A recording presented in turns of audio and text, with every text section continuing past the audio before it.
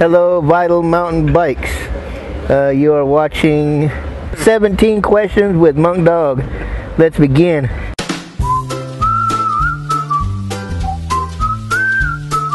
What's your full name and how did you get the monkey name come about?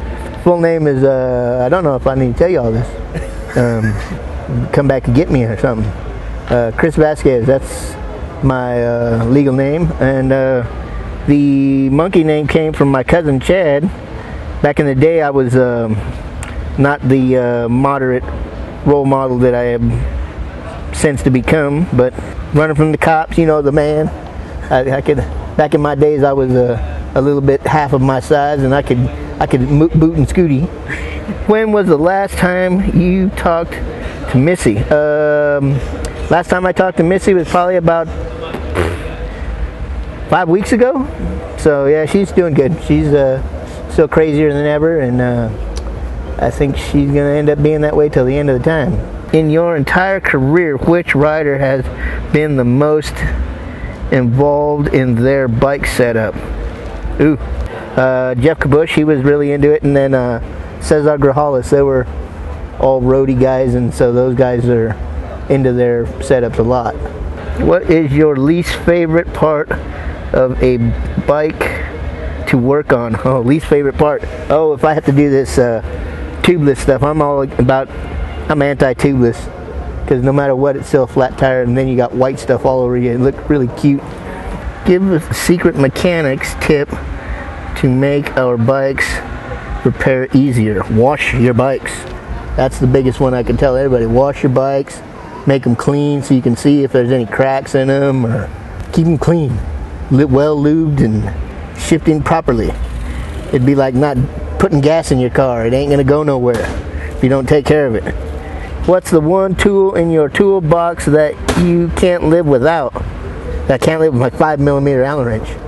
5mm, that's like the one, if you lose it, I'll go nuts. That one's a hard one to replace. The most random tool in your toolbox, the most random one. My most random toolbox is probably a set of wire tying pliers. Number 8, what is the first team you wrenched for and when? First team would have been Yeti, and that would have been in the 90s, early 90s. Yeah, back in the day with Kurt Voorhees and them. Jesus, crime. Woo! Yeah, it was back in the day. So are you able to sleep in the night before a World Cup? Never been really nervous at the night before a World Cup race. I get more nervous at the start line, and usually as the race is happening. Do you have any idea how many miles I've driven throughout my mechanicking career? Woo! No, I've driven a lot. I've gone across the country umpteen billion times, so I'd have to say I'd have to say easily 200,000 miles easily, maybe even more. Well, what's the craziest thing you've ever seen while driving between races? Accidents. I've driven through some tornadoes. I hit a moose. Didn't hurt the truck. We just caught some air. Do you have a favorite rest stop or a rest area on the road? If so, share one of the rest areas. I don't have a favorite one, but it's weird. Like I've driven the cross country so much that when I do stop, I accidentally stop at the same place. It's sort of like instinct. Like I'll be driving along and I'm like going, man, I need to pull over, or I'm gonna get off here and go to the bathroom, or I need to go to get something to drink, and I'll actually pull off where I pulled off before in years previous and go, oh, I've been here before, and actually hang out or do something there. And it's the Super 8 in Wairika, and there's this hot chick in there that works at the Super 8. Woo! And then there's the Black Bear Cafe. That's another hot spot for people on the road too.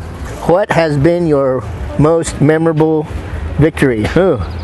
Most memorable victory, I mean, a lot of the championships that we had. I mean, the one that probably sticks out in my mind the most was the one victory when Lopes won in Lugano, the four cross, after he'd been injured for so long, and then finally getting back on top, and him winning that race was pretty cool.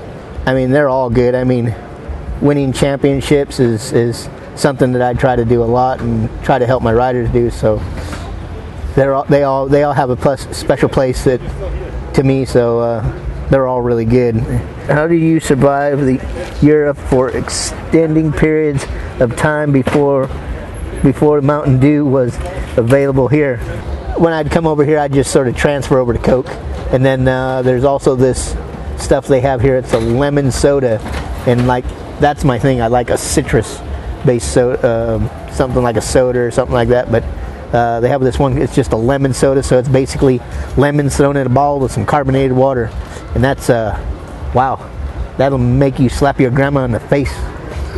So I've got some pucker. Somebody you'd like to work with? Haven't yet. Well, a lot of young kids coming up through the ranks, so as I can see at the moment, there's this kid out of California. Looks like he's really dedicated and everything, so I mean, as long as he keeps going on the progressive track that he's going.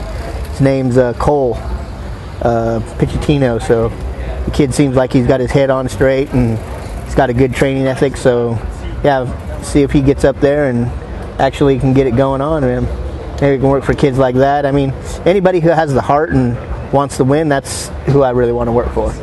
16. Who is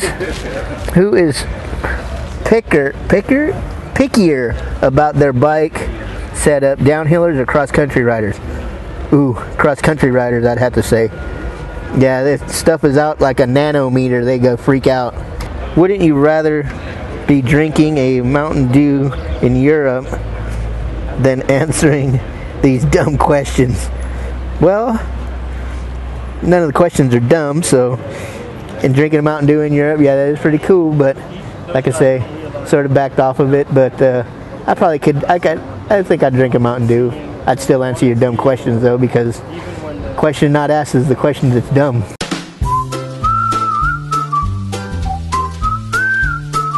Out at the races, you can come by and say hi and ask more questions if you want. Have a good one.